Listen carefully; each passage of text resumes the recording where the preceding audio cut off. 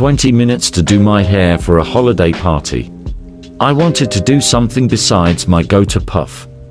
Perhaps a little swoop bang action. I'm not gonna lie. I was a bit skeptical.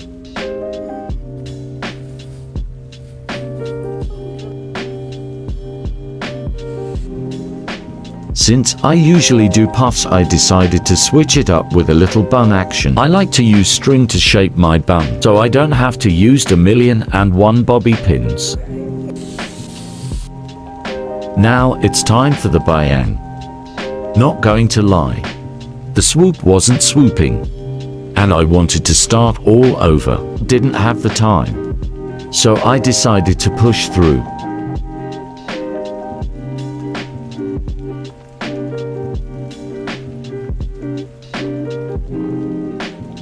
How did I do?